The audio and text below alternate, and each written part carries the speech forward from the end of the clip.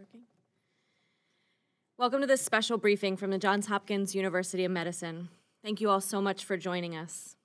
I'm Lauren Sauer, the Director of Operations for the Johns Hopkins Office of Critical Event Preparedness and Response. Today we're here to talk about the outbreak of 2019 novel coronavirus, known as COVID-19, with 5 Johns Hopkins experts who have been at the forefront of the response. First, we'll hear from an infectious disease expert who is internationally recognized in the field of public health, preparedness, pandemic, and emerging infectious disease and prevention of and response to biological threats. Second, we'll hear from a researcher who created the outbreak map being used by officials worldwide to track the virus. Third, we'll talk to an expert of basic virology and influenza and other emerging and zoonotic infections. Fourth, we'll hear from a health systems epidemiologist and infection control expert.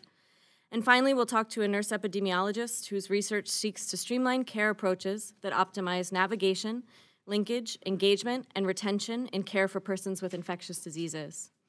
As the COVID-19 outbreak evolves, we'll hear from the distinguished panel of experts from across Johns Hopkins University and medicine, who will shed light on the understanding of the virus, its progression, and our response efforts. Our goal today is to bring their knowledge directly to you. After short presentations from each of our panelists, the audience will have an opportunity to ask questions directly to our experts, and we'll have more opportunity to learn about the virus. As Johns Hopkins experts have been at the forefront of the response to COVID-19, we recently launched the Johns Hopkins Coronavirus Resource Center. This website is a resource to help advance the understanding of the virus, to inform the public, and brief policymakers in order to guide a response, improve care, and most importantly, save lives. You'll find links to subscribe to a daily update on COVID-19 from the Johns Hopkins Center for Health Security, webinars, and a new daily podcast from the Johns Hopkins Bloomberg School of Public Health. We encourage you to check it out at coronavirus.jhu.edu. Before going further, I would like to take the opportunity to thank Congress for its swift and decisive action on passing H.R. 6074, the Coronavirus Preparedness and Response Supplemental Appropriations Act. This $8.3 billion package will fund a robust response to coronavirus, including vaccine development, support for state and local governments, and assistance for affected small businesses. And with that, I'll introduce our panel. First, Dr. Tom Inglesby. He's the director of the Johns Hopkins Center for Health Security of the Johns Hopkins Bloomberg School of Public Health. Then Dr. Lauren Gardner, co-director of the Johns Hopkins Center for System Science and Engineering. Dr. Andy Pekosz, who is the co-director of the Johns Hopkins Center of Excellence in Influenza Research and Surveillance. And Dr. Lisa Maragakis, senior director of infection prevention, the Johns Hopkins Health System, and hospital epidemiologist at the Johns Hopkins Hospital. And finally, Dr. Jason Farley, professor of nursing, a nurse epidemiologist and a nurse practitioner in the Division of Infectious Diseases in the Johns Hopkins University Schools of Nursing and Medicine. I also wanted to let you know that C-SPAN is here and to take an efficient approach to our question and answer and ensure that we answer as many of your questions as possible. We'll be passing out cards for the Q&A. So if you do have a question, please write it on a card and pass it along, and we will be sure to get it back to our panelists. So we'll start with a few brief words from each of our panelists. Dr. Inglesby. Thanks so much, Lauren. Thank you, Lauren. I was asked to say a bit about COVID-19 spread in the world and the disease, and a few points about U.S. priorities at this point. COVID-19 was first recognized in Wuhan, China, at the start of December, and in the following 2 months had grown from 1 case to more than 70,000 cases. And it spread to all 31 provinces across China. As of March 5th, the disease has been diagnosed in more than 100,000 people. We'll hear more about that from Lauren Gardner in a moment, and has killed more than 3,300. Outside of China, leading countries include South Korea, Iran, Italy, France, Germany, and the U.S. The U.S. is about 7th in terms of total cases of disease in the world.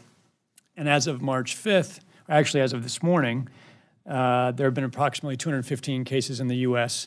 with 14 deaths. And most importantly, 78 of those cases have no known link to known coronavirus cases. Those cases then we would consider something called community transmission, which is transmission that's occurring without an obvious link to some other case. Patients who become sick with COVID-19 have cough and fever, and in the more severe cases can develop viral pneumonia. And in the worst cases, patients develop a syndrome called ARDS, which is a severe pulmonary syndrome which mirrors the disease that was caused by SARS back in 2002, 2003. Some patients' initial symptoms can be GI symptoms, nausea, vomiting, or diarrhea. In China, approximately 80% of those with illness developed mild symptoms, not requiring hospitalization, with people recovering without any medical intervention. About 15% of cases required hospitalization of some kind, and 5% of cases required critical care. Most of those would require ventilation in the United States. It's not clear exactly how many of those patients in China did receive mechanical ventilation. The overall mortality of this disease is difficult to calculate because of the different ways we are diagnosing the disease around the world. We believe that there is a over-diagnosis or a representation of people who are the most severely ill. We find severe cases first because they're the most obvious and they're in the hospital.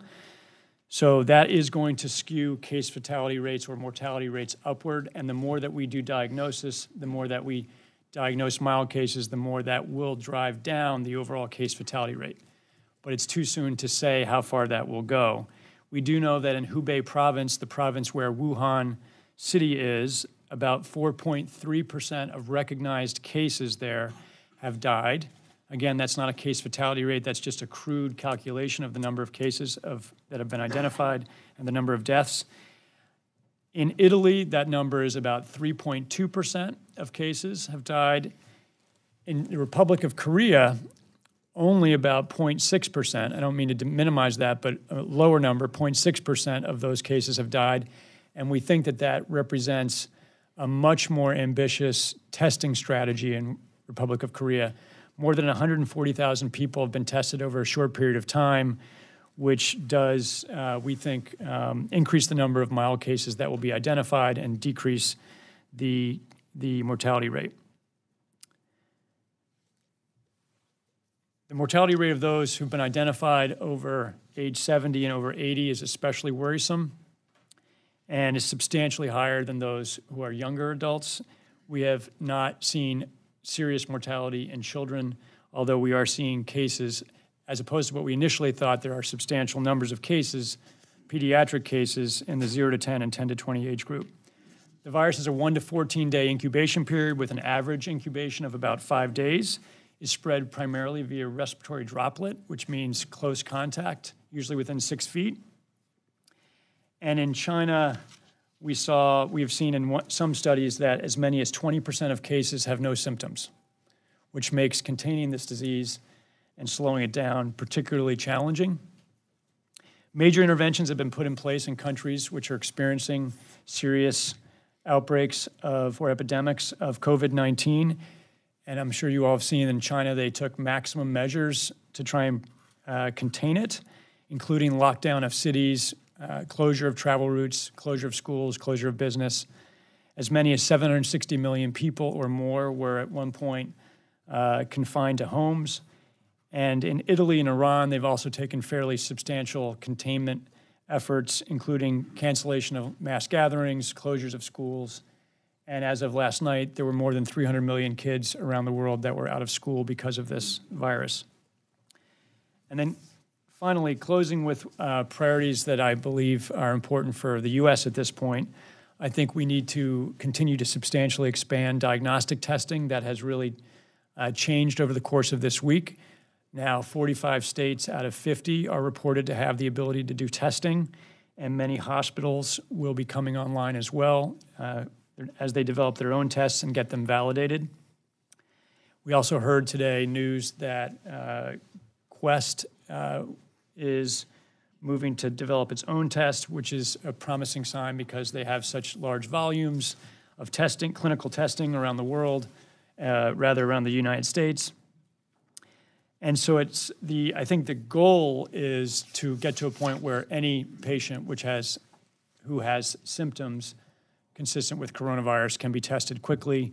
We are not at that point now. We don't have the bandwidth to do that now, but that is the goal. I know that's the administration's goal, and state health labs, I think, are moving in that direction.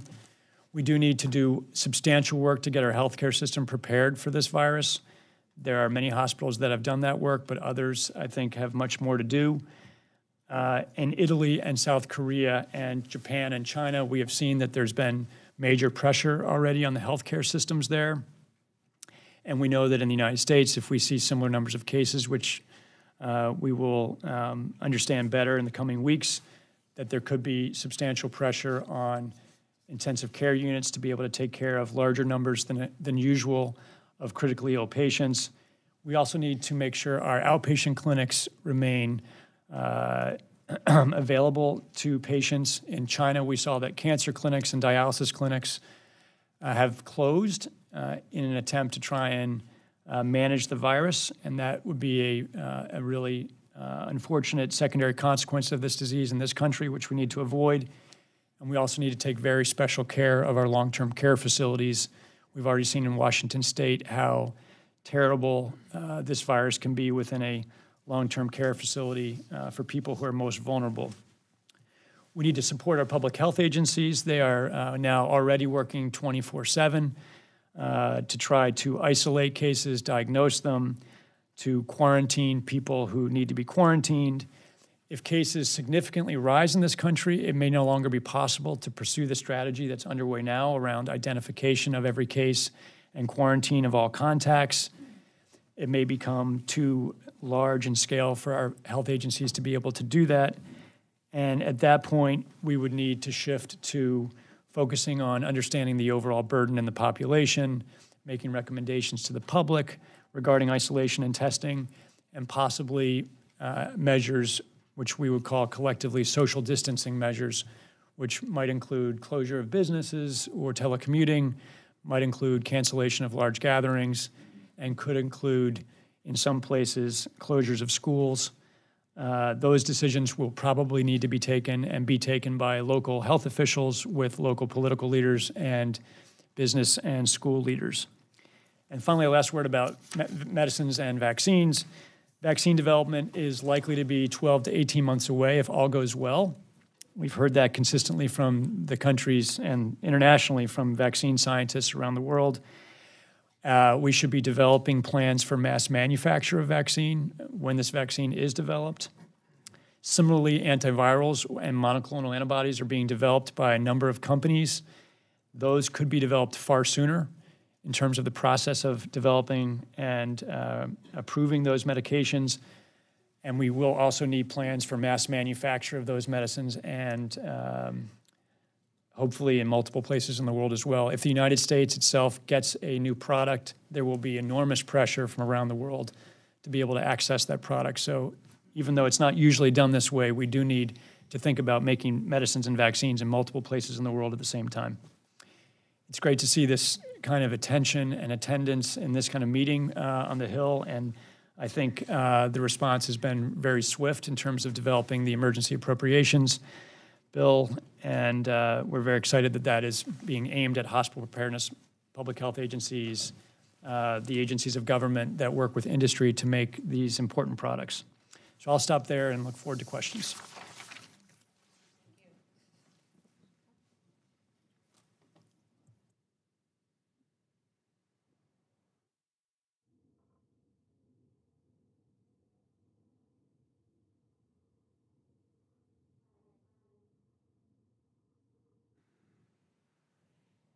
Is this on? Yeah. My name's Lauren Gardner. I'm an associate professor at the Civil and Systems Engineering Department at Johns Hopkins University. I'm leading the efforts behind the COVID dashboard that most of you are probably aware of. So I just am here to talk through a little bit about how this dashboard works, the features of it, and a bit about the data collection process behind it and some of the user stats as well. So let's see if this works.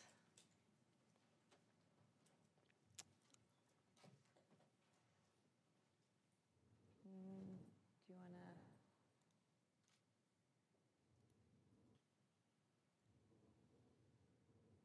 set the screen extension again.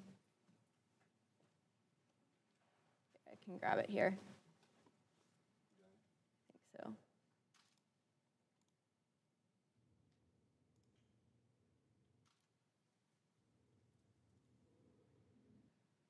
I can do it. I can do it from here. Oh, I can't see your screen now.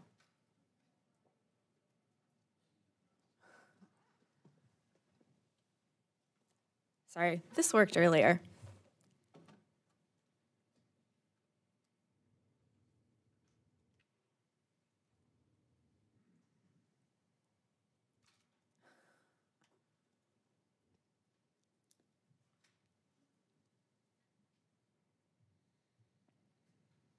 We want the dashboard up. So I can start talking about it. There we go. I'll take that back.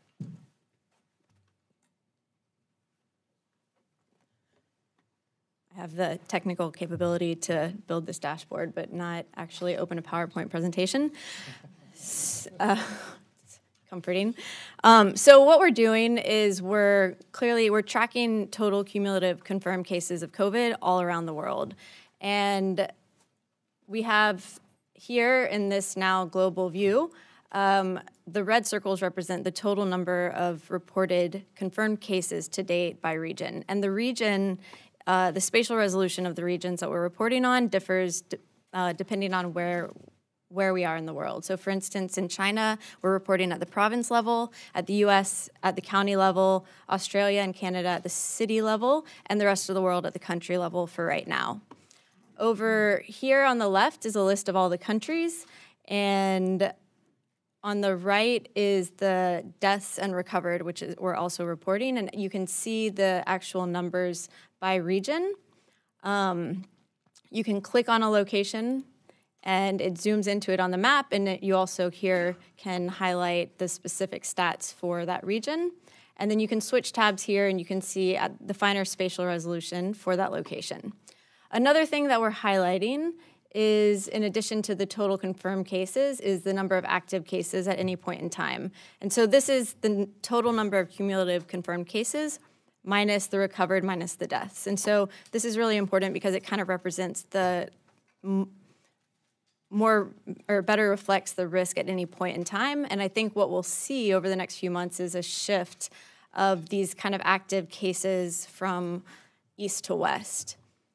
On the bottom right, we have a little timeline of the kind of temporal nature of this outbreak. And so here we're tracking the total cases over time, the total recovered over time, and the cases are broken down into cases within China and within mainland China and outside of China. You can switch tabs over here and see it at the logarithmic scale, so we can kind of capture the exponential nature of the outbreak that we see at early stages. And then also we can track it at a daily scale in terms of the number of new cases or newly recovered cases reported on a daily basis, and you can kind of turn these off and on so you can see just one series. And what we're looking to do soon is disaggregate this red bar chart into and split it between new daily cases in mainland China and outside of mainland China, because we've recently passed the point at which case we now have more cases outside China than inside China on a daily basis, which I think is a pretty critical shift in this situation. And then on the bottom here is a text box with a whole bunch of really important stuff that I think nobody reads. And it includes a link to the Lancet Infectious Disease article or letter that we wrote, which details the data collection protocol behind this and what the data sources are. There's a link to a mobile app and a link here to our blog, which details background about both the outbreak, the mapping efforts, and also some other modeling efforts that we're doing behind the scenes. And then a bit more about the data sources and some of the details about the map.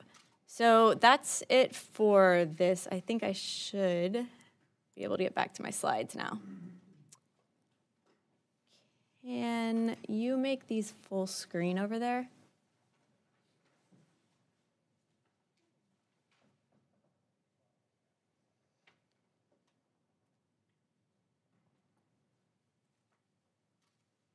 Oh, wait, I can do it from there. Leave it. Thanks. Okay. And so, as I said, this is all actually hosted out of the Whiting School of Engineering at Johns Hopkins. And so one thing about where this data is coming from, in 2 minutes I cannot explain the details of the process behind this data collection, but what I can say is that it spans the entire scope of pure manual data input to purely automated data input, depending on the source, and also some combination of both. And so, for example, China data is completely automated and has been since February 1st, and is pulled from a particular website and updated every 15 minutes. At the moment, the US data entry is completely manual, and then the rest of the world is some combination between these two. Where the data is coming from is a variety of sources. And in general, it's based on it starts with the daily reports from WHO and the National Health Commission of the People's Republic of China, but those only come out every 24 hours. And so we use those kind of as a baseline, and then throughout the day we supplement with local level, city level reporting and reputable news and media outlets and local health departments as new cases come available, because obviously these are coming out at the city level first, so they're not able to be incorporated into these national level reporting reports that only come out on a daily basis or less frequent.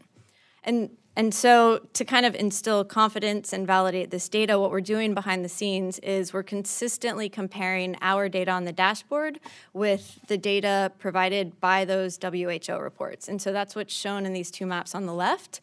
And so what we can see is that at any given point in time, we're always presenting more cases, as you would expect, because we have the cases that have at least always been reported previously by WHO, plus whatever the new cases are at the time. But what you can also see is that they follow the same trend.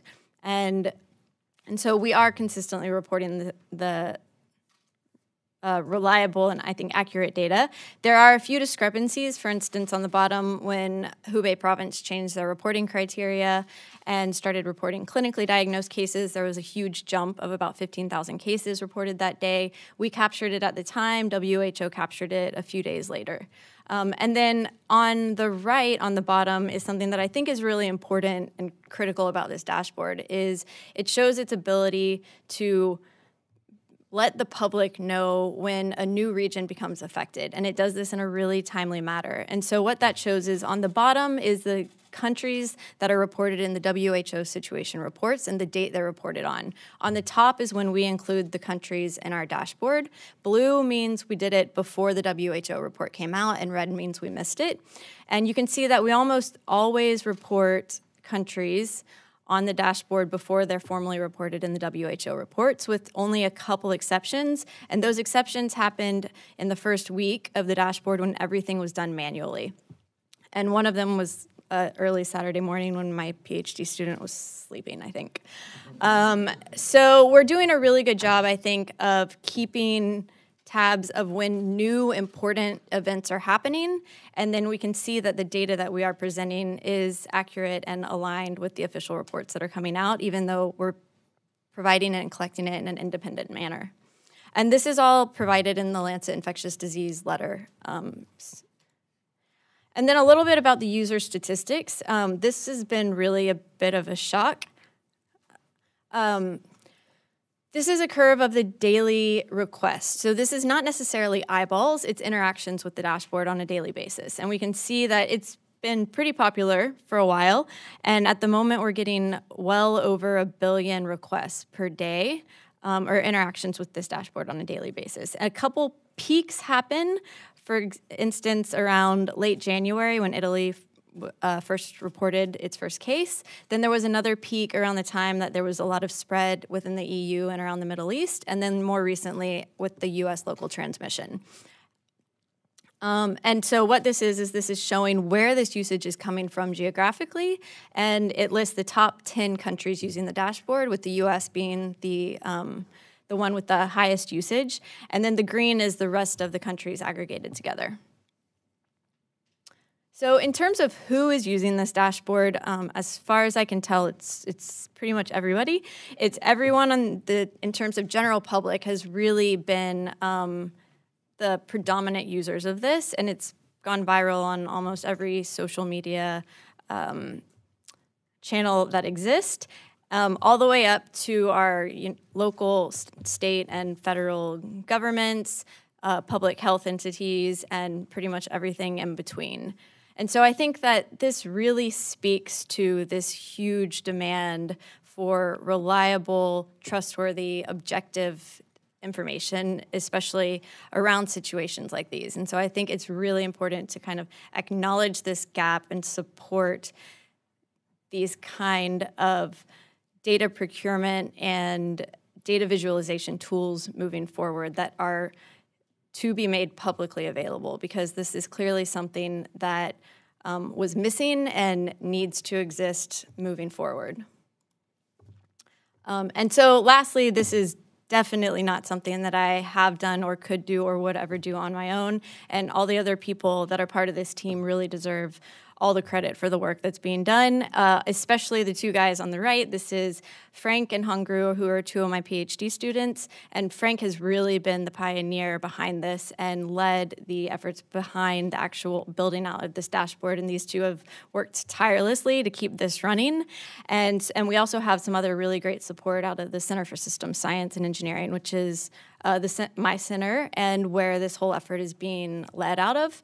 And then we've had wonderful support from Johns Hopkins University Applied Physics Lab, and also Esri, who's the technology that we're actually using to build this dashboard. And this whole thing has been internally supported through Johns Hopkins University as well. So. Thank you, Lauren. Next, we'll go to Dr. Andy Pekosz, and I'll just take a moment to remind you that the cards that are being passed around are for you to write questions on. If you write one, just give it a quick wave, and someone will come grab it for you so that we have them ready to go during the session. Hi, I'm Andy Pekosz. I'm a professor of molecular microbiology and immunology at Johns Hopkins Bloomberg School of Public Health, and I'm here to focus my discussion on issues related to the virus and the immune response to infection. As I'm sure you all know, Dr. Anthony Fauci from the National Institutes of Allergy and Infectious Diseases has provided important leadership in the public health response to contain the COVID-19 outbreak, as well as in driving forward vaccine development efforts. In January, he also called together a myriad of laboratories who are involved in research on influenza and other respiratory viruses, and charged us to bring resources and expertise to bear on the COVID-19 outbreak. I'd like to summarize some of the work that has been initiated and continues to go on through these efforts and other efforts. The coronavirus family includes viruses that are responsible for a wide spectrum of disease in humans, ranging from the common cold to the quite severe disease caused by SARS, MERS, and of course now COVID-19. Understanding the differences between the original SARS virus and COVID-19 viruses, viruses that are similar genetically, yet have very different disease penetration and perhaps transmission patterns, is critical in understanding how the COVID-19 virus has been able to spread to so many parts of the globe, while the SARS virus was eventually contained and then eliminated from the human population. We need to understand virus shedding in much greater depth, and that involves looking for infectious virus levels in respiratory secretions, and not only virus levels quantified by the current PCR tests. This will give us a better understanding of the true window of time in which a person can be infectious, and will better inform our public health responses to the epidemic. The area of virus sequencing and genomic analysis has provided us with a powerful tool that allows us to follow chains of transmission by tracking unique mutations that have occurred in the virus genome during its replication.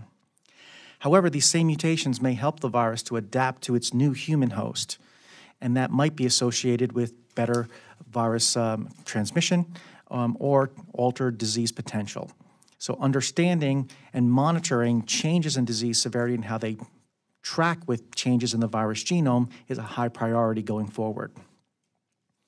We are also planning work to understand the immune responses to infection. Some basic questions such as, what kind of immune response is induced by infection? How long do those immune responses last? And does infection protect you from a second exposure to COVID-19? These are all critical questions that inform public health responses and will help guide the vaccine projects that are currently moving forward at a rapid pace into clinical trials. The factors that drive disease severity need to be identified. As Tom mentioned, epidemiological data shows that age, gender, and pre-existing medical conditions are associated with severe disease, but we need to understand why that's occurring.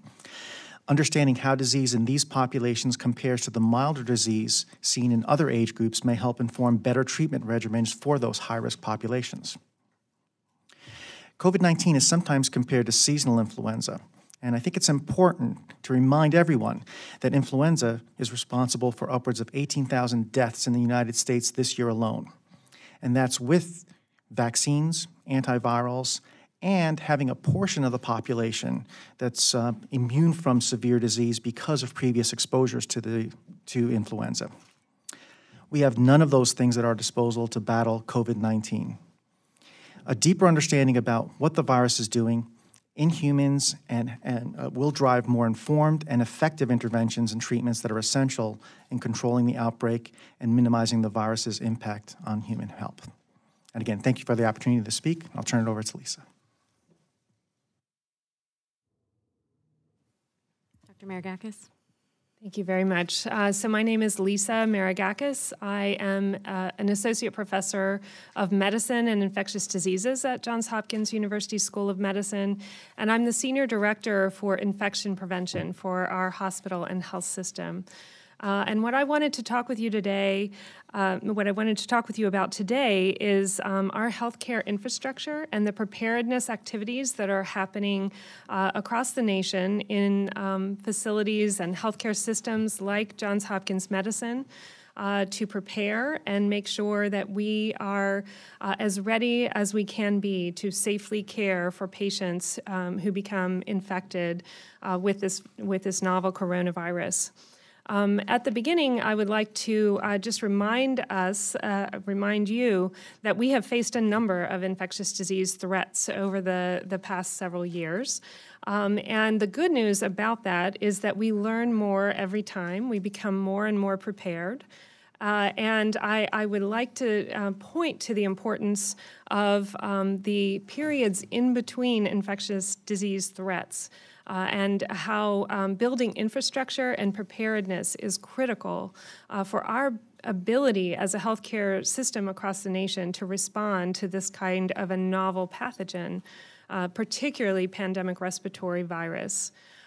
In particular, there has been a large investment in emergency preparedness infrastructure in this country that began with the Ebola crisis in 2014 and 15 in West Africa, and the Assistant Secretary for Preparedness and Response regional approach to making sure that we have treatment centers for patients with highly infectious diseases and a whole network of regional treatment centers and assessment hospitals and frontline care facilities. So really that the emphasis is that all parts of our healthcare system maintain readiness and an all hazards approach. That funding was really directed at viral hemorrhagic fever. But the great news is that it has allowed infrastructure to grow, partnerships to develop between the healthcare infrastructure on the front lines and public health authorities and all aspects of emergency management and preparedness. And I think that that level of preparedness has really allowed us to pivot more rapidly to be prepared to meet this threat. That doesn't mean, however, that we don't have a lot of work remaining to be done, because certainly we do. I will say that every institution has some manner of pandemic respiratory virus planning. We need to take those out, and hopefully everyone has already done that. Certainly at Johns Hopkins Medicine we have. Dust off those plans and think about really the nitty-gritty of what it will take to operationalize and implement those plans.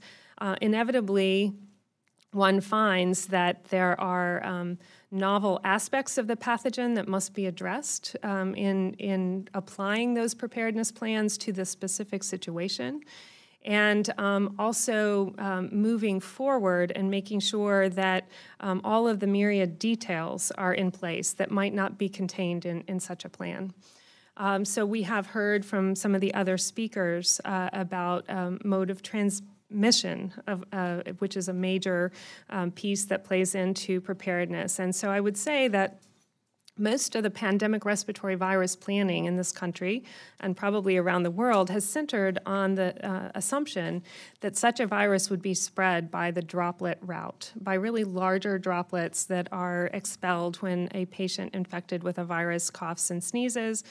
Those particles tend to go about 6 feet in front of that person and then fall because they're relatively heavy and they land on surfaces and the floor.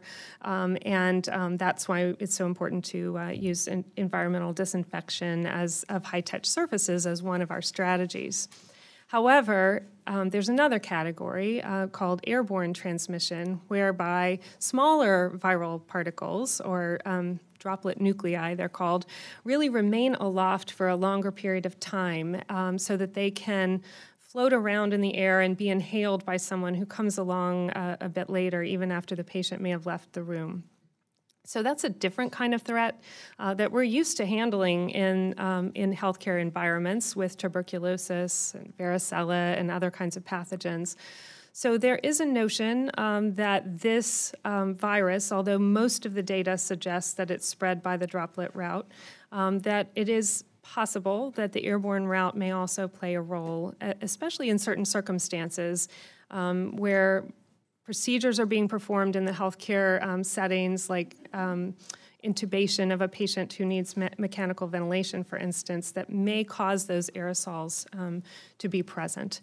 So out of an abundance of caution, the current guidance from the Centers for Disease Control and Prevention is to use airborne precautions for this virus. And so part of the work that is being done in healthcare facilities across the nation and around the world is to try to figure out how best to take that pandemic respiratory virus planning and adapt it for airborne pathogens. That means several things. It means that we need to look, and we all are looking, at our facilities and the air handling in those facilities to determine critical planning for patient placement and then staffing to go with the patient placement so that we can provide the safest care possible in our facilities. We all have airborne isolation rooms, as they are called, that have special air handling for treating patients who have tuberculosis, varicella, measles, et cetera. But what we don't have is a large number of those rooms. And so many facilities, and Johns Hopkins Medicine is certainly leading this effort to look at air handling modifications that can be made to turn entire medical units in acute care hospitals into a respiratory isolation unit. We are also working really around the clock about how to ready ourselves to handle an influx of patients and a surge. We call that surge capacity planning. Many of our hospitals across the nation operate in a very lean sort of way, meaning that much of our healthcare delivery has been moved into the outpatient or ambulatory setting. So looking at the remaining inpatient acute care facilities that have really been streamlined for cost control, which is entirely appropriate. Now we need to ask ourselves how we can ensure that we have the staffing and the readiness in case a large number of patients do need inpatient care all at the same time, particularly if they need critical care services and mechanical ventilation, et cetera. So that's a lot of the work that's going on. And even when we find that the places for patients to be housed and the right air handling conditions, then staffing is another major concern. And we are working with our human resources colleagues and with our planners to make sure that we have the providers, the nurses, the respiratory therapist, and really every member of the healthcare delivery team ready so that we can ensure that we can provide care to all who need it. I wanted to take a minute and kind of walk through a couple of aspects of really how a patient might move through the healthcare setting, because it has implications really across the healthcare spectrum. As Dr. Inglesby alluded to, patients will have a wide spectrum of symptoms. They may be asymptomatic. They may have very mild disease, indistinguishable from a common cold or a shortness of breath that doesn't really progress. One of our tasks right now is to make sure that we get the right care to the right patient at the right time. And that means keeping the worried well and the mildly ill out of our emergency departments and our clinics, where they might not need to be, and they might cause exposures to other people who are there for other medical reasons, and also kind of clog the system.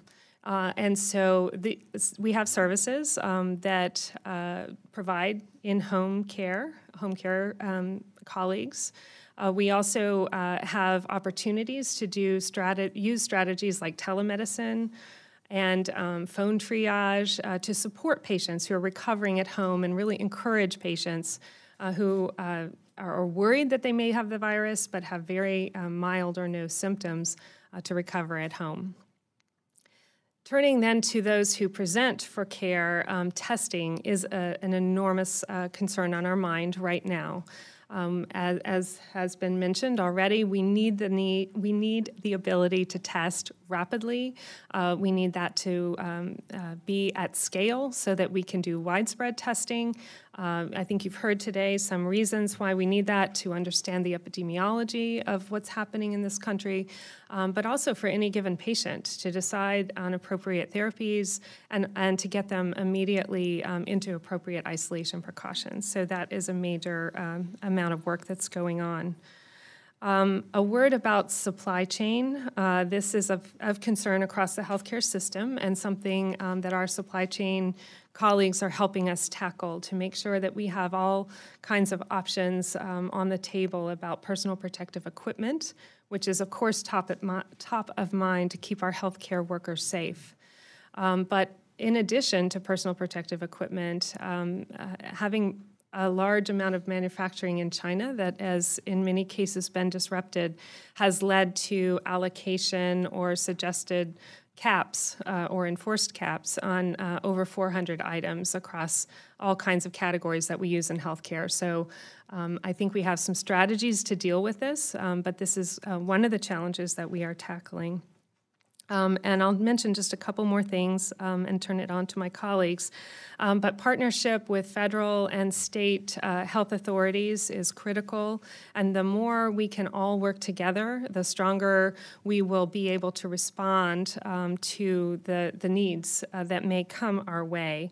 And what would this look like? It might look like regional strategies for patient placement and staffing, and a lot of the things I've described. So that it's not health systems like ours planning on our own, but really partnering with other health systems and federal and state and local public health authorities.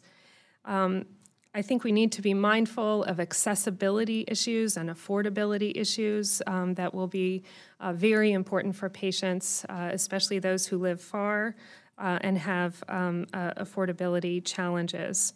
And then finally, I just want to mention that we are also preparing to participate in clinical trials. You've already heard here today we don't have a vaccine, we don't have therapies, but we do have some candidate therapies, and it will be important to learn more about that and to make sure that we are offering the very best care at any given time, and meanwhile collecting data so that we can learn how better to handle this disease. Thank you. Dr. Maragakis. I'll hand it over now to Jason Farley. Dr. Farley. Good afternoon. I'm Jason Farley, professor at Johns Hopkins University School of Nursing. I would like to begin by thanking our frontline healthcare workers who are on the forefront of COVID-19 response. I thank you for what you're doing and the work that you've done, continue to do on a daily basis, as well as our public health officials for keeping us all informed and up to date as this outbreak occurs. I'd also like to thank each of you who are here today and supporting the members and the tireless effort that you have for the work that you do for our nation. As my colleagues have already detailed throughout our discussion today, this is a quickly changing outbreak, one that is causing alarm across the nation and the globe. The WHO has dubbed the situation of COVID-19 as much an outbreak as it is an outbreak of misinformation. An infodemic is the word they used. As the only nurse on the panel, I believe it is my duty to speak to you first and foremost about the frontline healthcare workers who are at the forefront of the response. And I really think it is they are following their duty and stepping to the forefront to care for patients with COVID-19.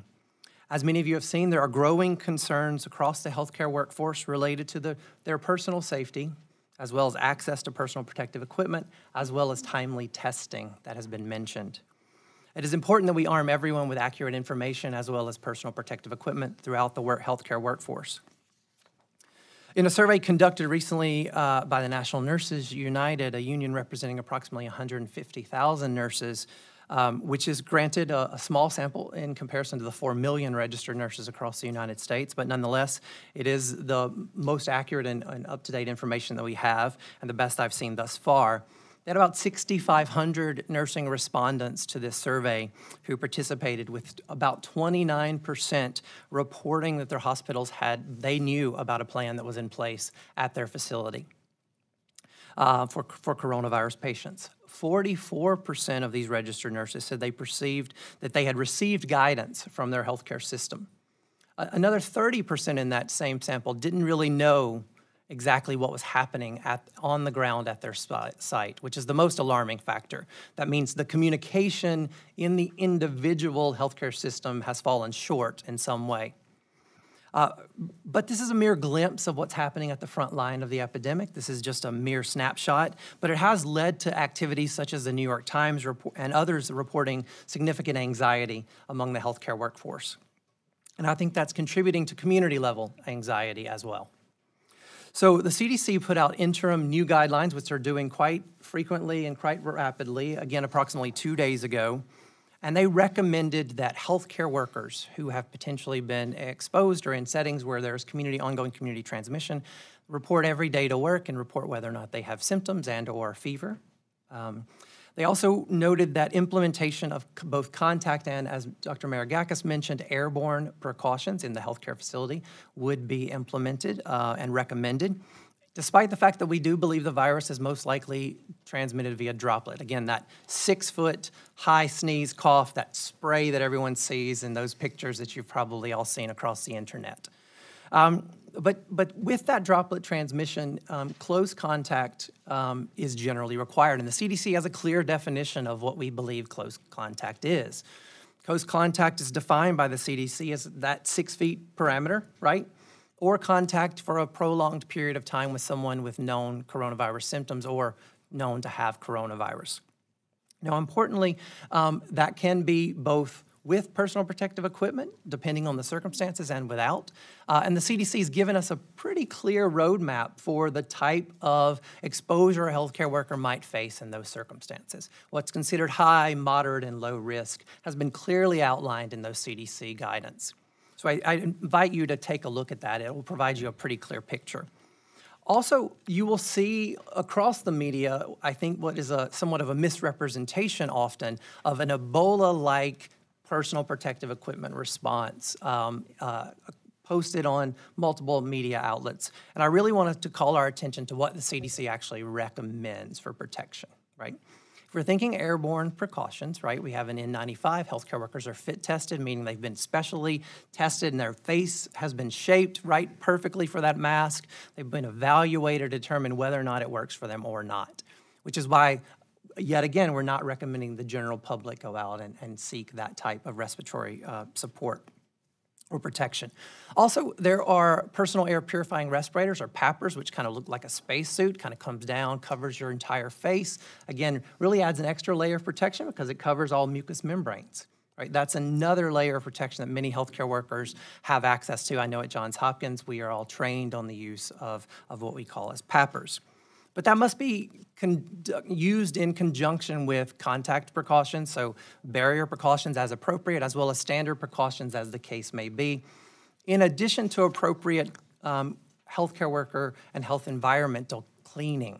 So our frontline staff, our cleaning staff, our housekeeping staff are as equally as important in stopping the spread of this outbreak, both within facilities as well as in ambulatory care settings, as our clinicians are providing the care. Hand hygiene works. Absolutely. You don't need a nurse to tell you to wash your hands, but Purell, whether it's alcohol-based hand sanitizers or water-based water and soap, are both equally effective. So use what you've got at home. It's equally effective. I think that's important. High-touch areas and high-surface areas. So you're thinking about, the metro that you all rode in on this morning, right? Those are high-traffic hand environments. Keeping a bottle of Purell in your pocket is a simple activity that you can do. A little alcohol hand sanitizer. Keeping frequent hand hygiene is really, really critical. It's probably your most important protection.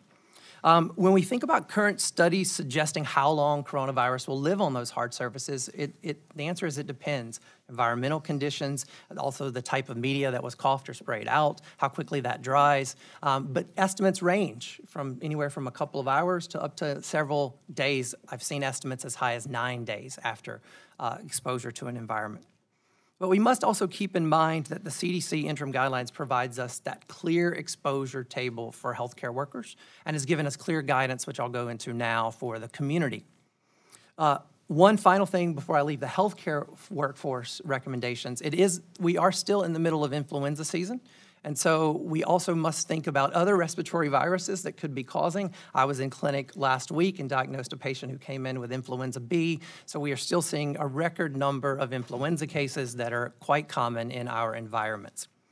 As we move to the general public infection control precautions and things you could do, I think first and foremost is we've heard lots about staying at home if you're feeling ill or sick. And all of us, again, who took that metro in this morning have heard the coughing, sneezing, sniffling, and stuffy head, NyQuil commercial kind of symptoms on that metro. And I think it's really critical that we are taking heed of if you're not feeling well, stay at home. But also from a patient and human-centered response, know that there are millions of workers throughout this country who do not have the option of staying at home because if they do not report to work, they do not get paid. So there is a balance that we need to achieve with that recommendation. Finally, we know about general cough hygiene, coughing into your elbow, lots of elbow bumps, and as opposed to handshaking. There's some basic principles and practices that one can employ there. And as I mentioned, N95s, those special types of masks that healthcare workers use, are in very short supply. I was in a conference call in some of the work I do in tuberculosis in South Africa, and the cost of an individual N95 mask for healthcare workers in TB wards in South Africa have more than quadrupled in the last month. And so we're seeing a global shortage of N95s, both in the United States for our healthcare workers, and some sites reporting that they are having challenges with achieving enough N95s, but in global settings as well, and in the world's leading infectious disease killer, tuberculosis, we are having challenges with healthcare workers. So again, pay very close attention to those options. If you are sick, a simple paper mask, one of those slight blue masks, can help not prevent you from getting ill, but prevent you from infecting others by stopping that droplet transmission, right? That cough and that sneeze. Still, if you are concerned and living in the community and there's community transmission, we've talked about social distancing, meaning staying at home, telecommuting, possibly watching your Sunday services or Saturday services or whichever day you worship those services online or through some other means as opposed to congregating in those settings. Also limiting travel. We've seen lots of limitations that have occurred and recommendations on limitations with travel. And then really thinking about, as Dr. Maragakis pointed out, we do not have the capacity for a large influx of worried well. Meaning if you simply have a cold, you're feeling fine, certainly talk to your primary care clinician, seek advice, but overwhelming the healthcare system at this point is actually the opposite of what needs to happen. And then finally, just on public health messaging and communication, clear, consistent, trusted messaging is extremely important. We need, again, a people-centered approach, meaning we must raise awareness without raising panic and fear. And so that's a delicate balance that needs to be struck. We really have to avoid, and I think the data that's being presented by Dr. Gardner is very important because it helps us to realize that the overgeneralization of any region of the world and any population within the world is clearly we've gone beyond that. And so there were some initial points of reports of stigma and discrimination that were occurring for people from certain parts of the world, and that is not something that any of us would like to see happen. And I think that we should use an evidence-based approach and look at this data to know that stigma, discrimination of any kind, particularly as it comes to COVID-19, is not something that should be supported by any evidence that we have available to us. Thank you. Thank you so much. I'm going to go ahead and start the Q&A session. I would say about a third of these are focused around testing capacity. So maybe I'll start with one for Dr. Maragakis and Dr. Inglesby. Do you think the testing capacity is adequate in the U.S., and do hospitals with labs have access to everything they need to either package up and send or perform the tests? Thank you for that question.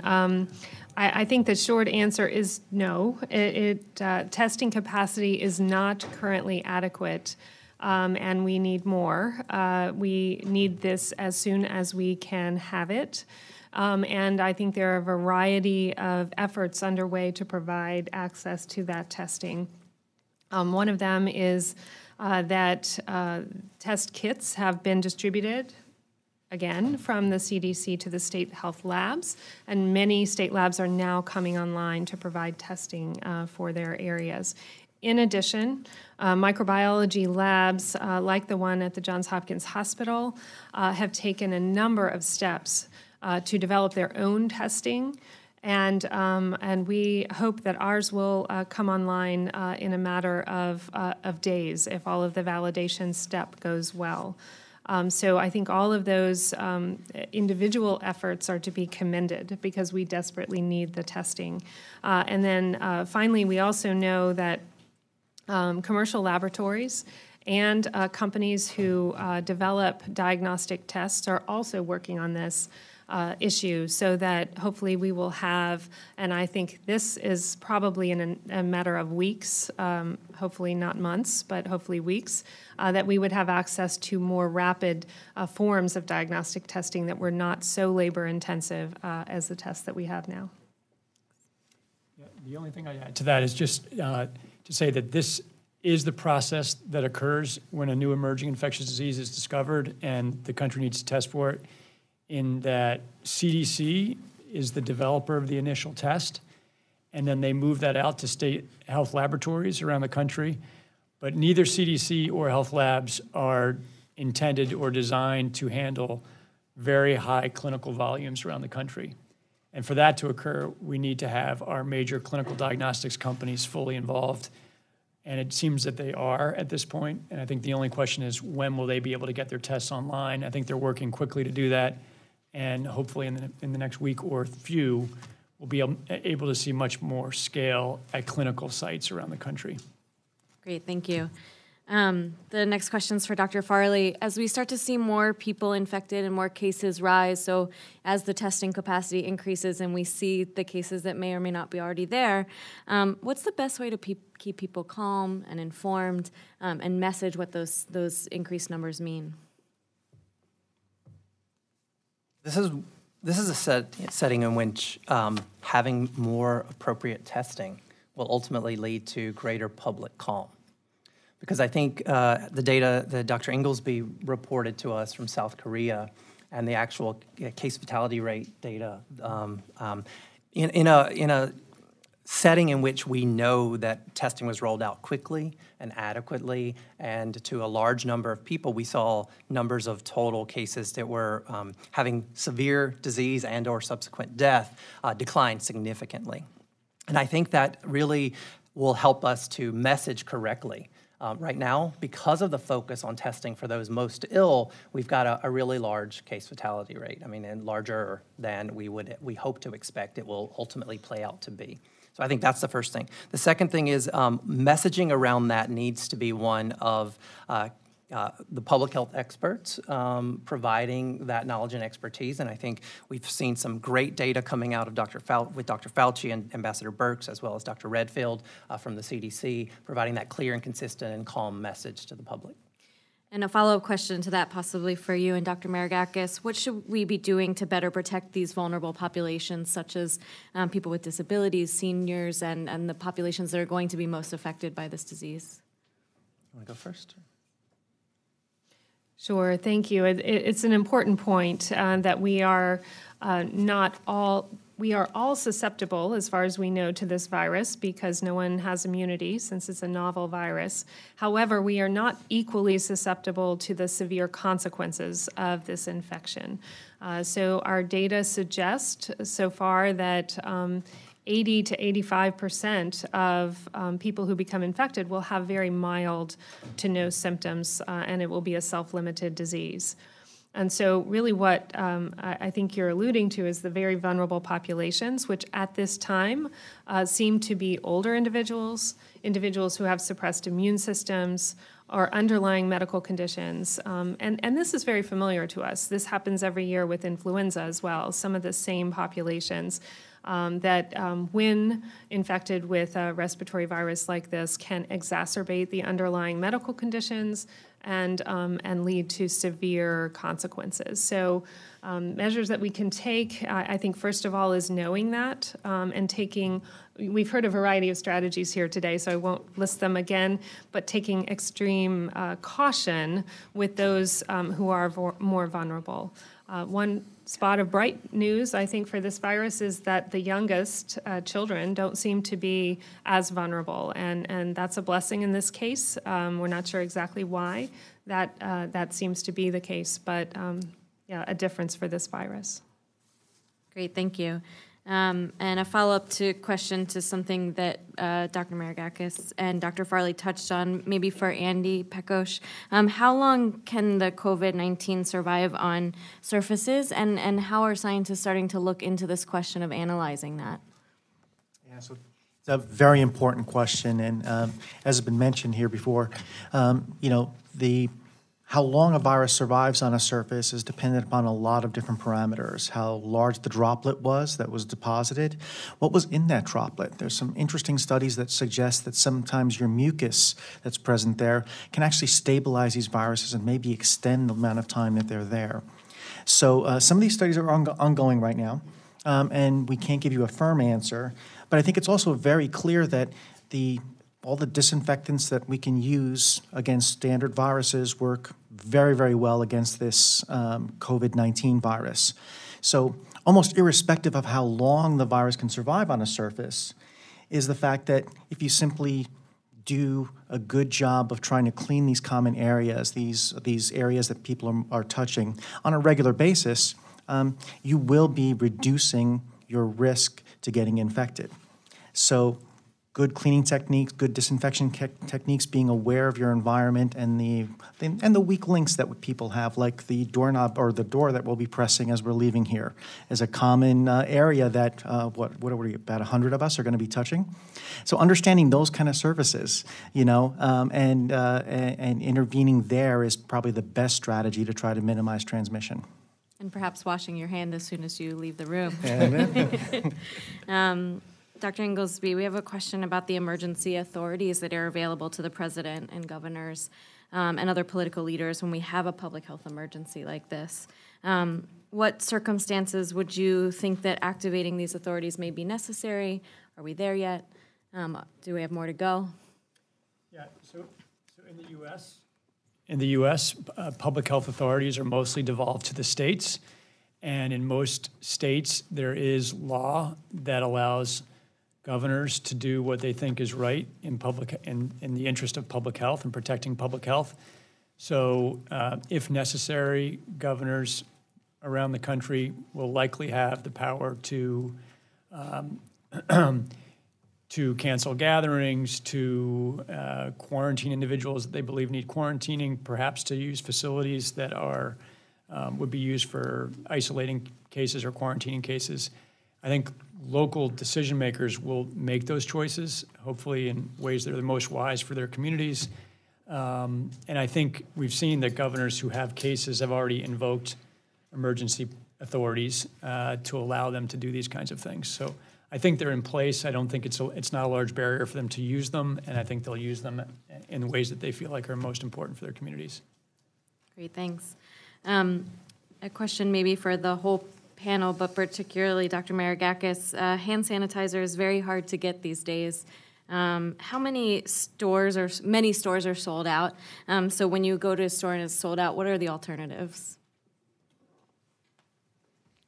Great question. I actually took a picture last weekend of my local store's empty shelves. There was no Purell, no store brand, no kind of any alcohol-based hand sanitizer. The good news is that it was surrounded by shelves of soap. And so I think we've heard here today that good old-fashioned hand washing, soap and water will work. And so far, I don't think there's any shortage of soap. So I think we shouldn't panic, buy those empty shelves, and just wash our hands, get back to the sinks and the soap. And the other good news, I think, is that alcohol-based hand sanitizer, and perhaps the companies will be unhappy with me for saying so, but we can make it. There is a key ingredient there that is the alcohol. So I'm not too worried about this. Great, thank you. Dr. Farley, could you talk a little bit about first responders and how they can prepare for the outbreak and things that they can do to protect themselves and how we can support them? Sure. Well, obviously, when we think about the sharp end of the spear, our first responders are that sharp end of the spear, and really a critical component in the chain of survival for so many of our patients. Our first responders, EMS and others, are very well equipped with personal protective equipment in ambulance vehicles and others. Where it is probably less clear at this moment is what one needs to do as the spread occurs more generally in the community in terms of how they would respond to each individual call. Because remember, our first responders walk into scenarios where they really have no background information other than 911 has been called, right? And so each jurisdiction and each area will need to make its own EMS-related decisions as to what level of PPE, depending on the spread within a given community, that first responders would actually use. It may get to a point, if there's ongoing community transmission, that it would make sense for a slightly elevated level of personal protective equipment for first responders, but that would be on a community-by-community, EMS-by-EMS basis. Great, thank you. Dr. Gardner, and also for Dr. Farley as well.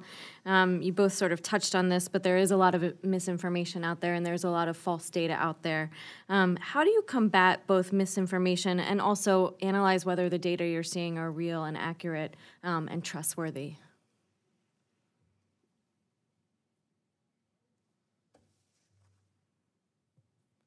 So I'll start with this one because it's obviously relevant to the dashboard. It is really tricky.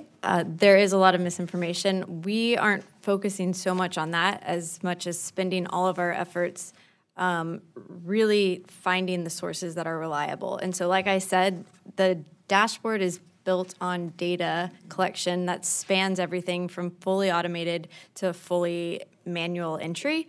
The manual entry is because, especially at the moment, for example, all the U.S. entry and the Canada and Australia entry is done manually because we're actually checking each case as it's reported and looking into what is the source that was reporting it and making sure that it is a valid source coming out of some kind of public health department and a real confirmed case. The automated data that we're including, we include only after we have vetted it and observed it for a period of time, and so that we're confident in the data that is being basically provided on these sources that we're scraping and automatically updating into the website. And then the other thing, like I said, is we do put a lot of energy into what the data is that we do include in the dashboard.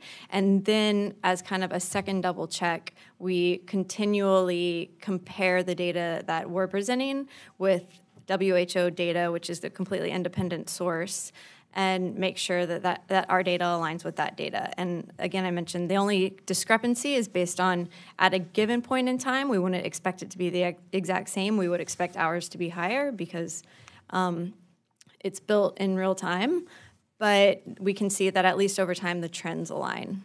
And so I think that really one of the huge motivations behind this, and clearly why it is so popular, is because there is just such a need for having trustworthy, reliable, objective information today, given all of the noise that is out there. And so we just basically do the best we can to provide that as one single source. I also wanted to mention one thing that, there have been a number of rumors that have been started and a number of perhaps preliminary, perhaps incorrect sort of scientific papers that have been put out there in this quest for rapid dissemination of information. And I do think that there is a small cadre of scientists that are actively out there on social media that are, really patrolling for these things and not just responding in terms of, oh, this isn't true, but actually using fact and evidence and logic to actually argue against some of these things. And while in some cases one can say, well, if someone says something truly incorrect that's very inflammatory, perhaps the genie is out of the bottle. But at the end of the day, having responses that scientists have put together that really point by point discredit or disprove or cast doubt on other people's conclusions is something that is really important out there in terms of, for most people, having some level of confidence that that the right information is getting out there, and that there's a level of policing of the information so that not everything is getting out there and being freely disseminated. Actually, I will add to that. One of the best things about having a billion eyeballs on our dashboard is that essentially in some ways this is crowdsourced information, and there are so many people watching it. And so as soon as we become behind on cases, people send us that information, which my email inbox is not happy about, and usually the source with it. And so we're actually guided right to the correct information if we are missing it. And if we ever over-report, we will be corrected on that too. And so we're actually kind of cross-checked by the public on this because of the way it's designed. I would just add that each of, particularly those of you in the room that are staffers with members, you have in your possession a digital influencer, someone who has the social media capacity to influence fact, accurate information, and to prevent misinformation from moving forward. We all also have a personal responsibility to vet and validate things that we share on social media. So if you are sharing things that you personally don't know the source of that information or don't necessarily know that you would trust it for your own health, why share that particular piece of information on social media? And then finally, I want to applaud both CDC and WHO for working with our social media giants in helping to dissuade misinformation, the propagation of misinformation on various platforms. There have been a lot, the buy-in of many of the platforms to take down unfactual and misinformation on their platforms, and I want to just say that that is the exact type of response that we need from them at this time. Great, thank you. I'll hand this one over to Dr. Inglesby.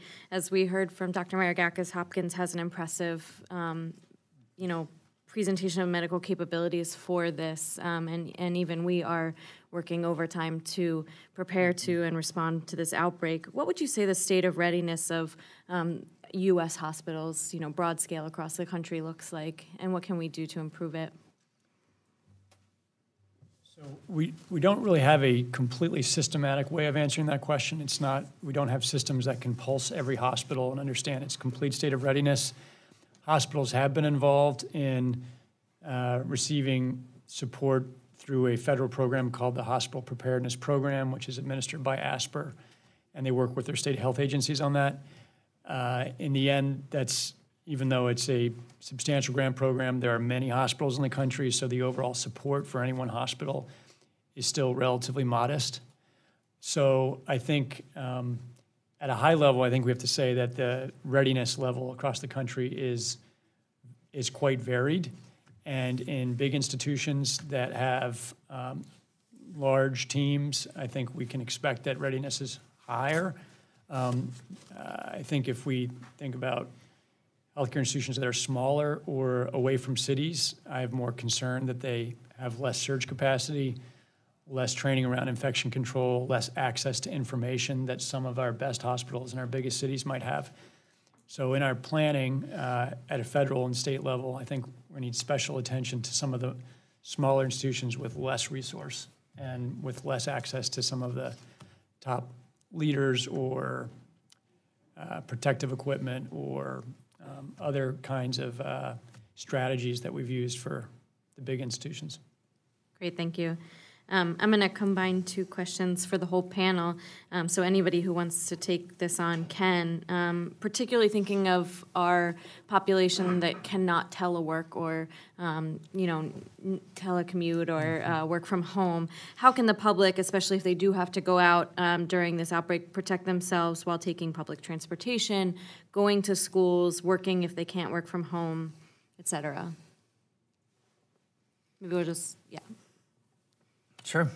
Hand hygiene, hand hygiene, hand hygiene. Number one, if you're sick, stay at home, and those are your two most important features. Please note the statistic of 80 to 85% of people who are known to be infected with coronavirus are doing very, very well. And so most of us that are out in that workforce, particularly young, healthy, able-bodied people, are at very low risk of clinical complications from this virus, and that's an extremely important message. So hand hygiene, if you're concerned about touching surfaces or you'll fall over if you're not holding onto the rail in the metro, take a little small package of Clorox wipes or some other thing and wipe it down before you grab it. It's all just basic kind of general personal hygiene techniques and practices. Great, thank you. So if viral particles can remain airborne and for a certain amount of time or create disease can create droplets, can you talk a little bit about the advice that is out there on not wearing masks and why that's important for general public? Maybe I'll hand it off to Dr. Maragakis and then Dr. Pekosz. Sure. This is another area that I think we need a lot of messaging to the general public, because we do see a lot of images of people around the world wearing masks in public settings. The current guidance is that is not necessary, and in fact may not even really add to protection. I think the things that we just heard about washing our hands, even though it sounds so basic, that's the critical link. We touch surfaces, we touch doorknobs, we touch our face, and that's how viruses get access to our mucous membrane. So if we wash our hands, that is the very best way to prevent infection. And I guess I'll also emphasize that, a mask may sometimes give you a false sense of security. As was mentioned here, we get trained on how to put these masks on, and they're verified in terms of how well they're fitting, they're working. Just before I came here, my biosafety officer actually walked by and jokingly gave me a razor, because I'm going to have to shave to be refit tested for an N95, because having facial hair, it precludes me from using an N95 effectively. And it's these kind of things that I think the general public doesn't really understand.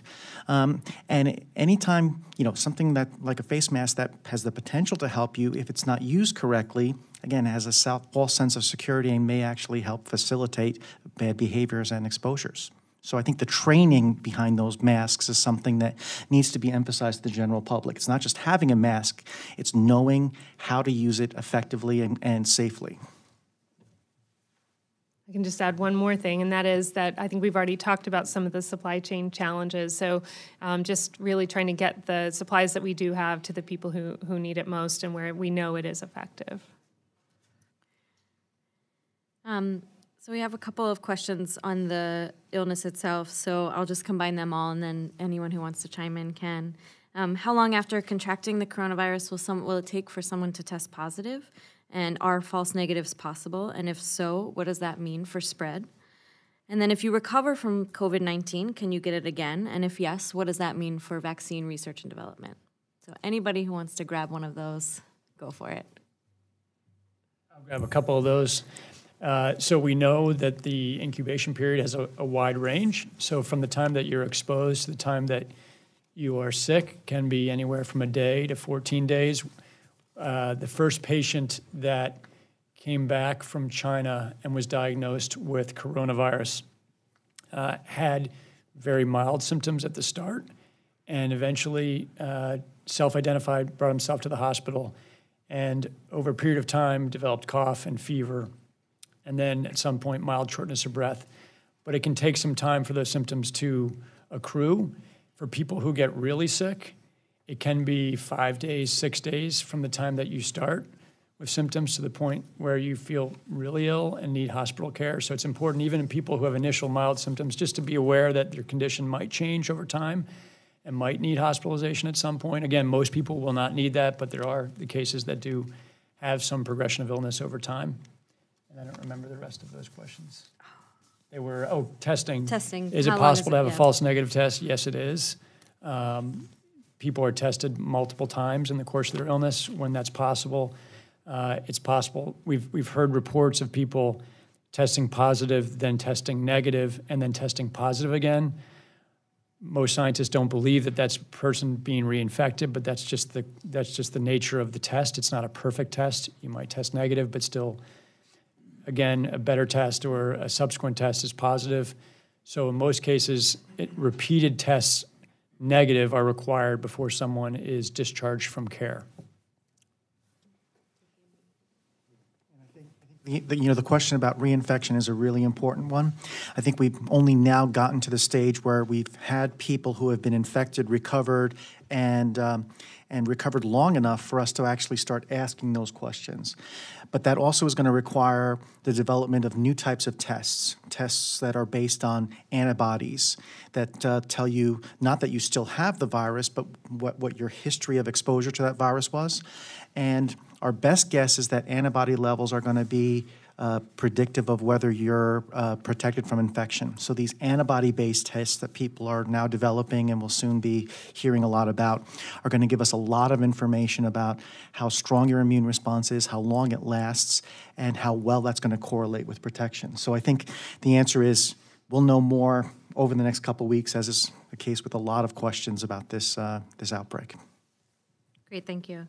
I'm going to ask Dr. Maragakis this one because we just had a conversation about it. We've been seeing a lot of people bumping elbows instead of shaking hands. But can germs be transmitted this way because people are also being told to sneeze or cough into their elbows instead of into their hands? What a great question. I go back to the earlier comment about hand washing. I shook hands with someone 2 days ago, and they looked at me astonished and said, "You're still shaking hands?" So, I do think that anytime something like this happens, we have to look at our cultural practices. In this country, handshakes are almost second nature. I know our European colleagues are also looking at the kissing each other on the cheek, and other opportunities that we have. So, and that falls into the category of social distancing. So, yes, bumping elbows, is one way. There are other ways. So, probably, I would say we need to, come up with a different kind of accepted cultural greeting that everyone can utilize, because this is the threat that's with us today, and we know that respiratory viruses sweep through every season. So that would be a good habit to get into. As far as sneezing into your elbow, yeah, it's a good point. I hadn't really thought of that. I'm going to ask one last question since we're short on time. And so anyone who has thoughts on this one, I'm sure there are a lot of people in here who would love to hear it. We do have spring break coming up, and people are making decisions on canceling plans and changing travel arrangements. Maybe we could just go down the panel and give us some thoughts on what it means to cancel plans, or if you should be thinking about canceling plans. It's a very, very difficult set of questions, because at this point, just thinking about domestic travel for spring break, We are going to learn a lot about the extent of disease in the coming week or two as state health labs and hospitals begin to test more. I think what we're going to see is that there's disease in most places in the country, and whether your risk is higher when there's 20 cases in a state versus 50 cases in a state, I don't think we have that kind of perfect knowledge. So it's not clear yet that going to special places in the country is likely to increase your risk, and federal health authorities have advised that they don't think there is any need yet for any kind of domestic travel restrictions. From studies on airplanes with other viruses, we think, this is just using airplanes as one mode of travel, that there is risk if you're sitting very close to someone with coronavirus or with another respiratory disease, where it's been studied before, or in a row or two in either direction. But typically the whole plane isn't considered to be at risk. It's really, do you have the bad luck of sitting next to someone with a particular disease or in a row in front or behind? So to some extent, these are going to be decisions that people need to make on their own. There probably isn't going to be guidance that is clear for everyone in every condition. I think a lot is going to depend on what your destination is, whether it's national or international, and just understanding, again, appropriate things that we can do in our own control to reduce risk around hand hygiene, or trying to avoid people who are actively sick in your presence. And I think these decisions will be changing over time. But at this point, there isn't any national guidance around travel restrictions domestically, and there's pretty clear guidance around where the U.S. government believes people should not go or should only go for essential work reasons. Any additional thoughts from the rest of the panel? Well, I'll tell you what we're dealing with. I don't have an answer to this either, but what we're dealing with too is the question of scientific conferences. So I'm the past president of the American Society for Virology, an association of over 2,000 virologists that annually gets together to discuss wide-ranging issues on viruses. Our meeting's in the middle of June in Colorado State, and we're having very significant discussions as to whether that meeting should go forward. People are coming from all sorts of areas of the country, areas that have exposures, that have transmission, areas that don't. And I think even more importantly, there's the financial considerations for individuals, where perhaps we'd like to wait and make a decision, but at some point in time, airlines may not refund tickets, hotels may not refund hotel costs. And so there are all those other factors that are also coming into our decision-making factor outside of just the question of whether or not this is a thing that we should be doing at this point in time regarding epidemic control and COVID spread. So it's a very, very complicated question that I think a lot of societies are also dealing with as well as individuals. Great, thank you. Well, we are out of time, and this concludes our briefing. I want to thank you all so much for being here. I think, judging by the number of people in this room, we can tell that this is an issue that's on everyone's minds.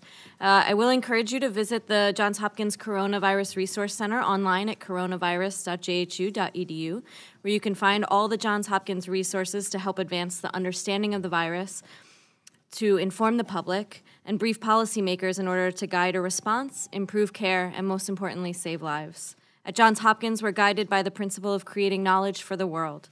My colleagues at the Johns Hopkins Office of Federal Strategy stand ready to assist you with any policy or research support you may need on COVID-19 and countless other issues. Thank you so much for attending and for tuning in, and I'll remind you to wash your hands after you leave the room. Have a good afternoon, everyone. Thank you.